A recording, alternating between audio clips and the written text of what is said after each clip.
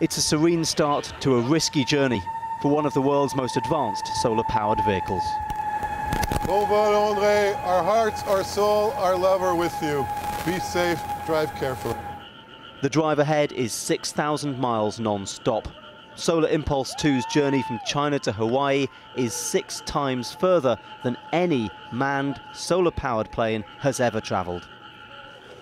Prior to takeoff, its pilot, one of 2 tag-teaming this round-the-world mission, seemed optimistic. I'm very, very confident. I know, in fact, the situation will be different compared to the one maybe we know today. But I think we have the tools to adapt. We have the team to identify where to go. So I feel really confident about making it to Hawaii.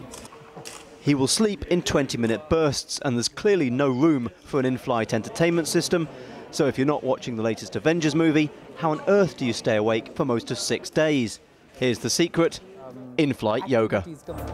During the flight, pilots go through huge amount of stress. There is a physical stress, there is a mental stress, and then they have to keep their activities completely with all these different machines and equipments and changing weathers and all that. So they need to be very sharp. They do high stressful jobs when it needs with the full focus and full energy. And also then with the meditation and yoga nidra, they would bring themselves completely relaxed and calm. It's hard to imagine the pioneers of long-distance flight like the legendary Amelia Earhart chilling out with yoga. Her trans-Pacific journey ended in mystery after her plane disappeared.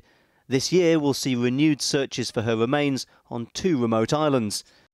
The hero worship of daredevil pilots hasn't changed, but one thing has. Earhart flew in an era of bountiful oil. Solar Impulse's team hope to usher in a new era of low-carbon planes.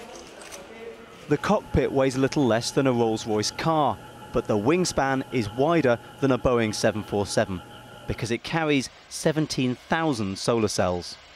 During the day they charge batteries which power flying at night, so as each dawn approaches there's a nail-biting wait to see if the batteries will hold out. If not, Andre will have to ditch in the sea, using a dinghy to get clear of the plane so he doesn't get electrocuted. Right now he's crossing Japan. The sleepless night sapping him and his craft of power.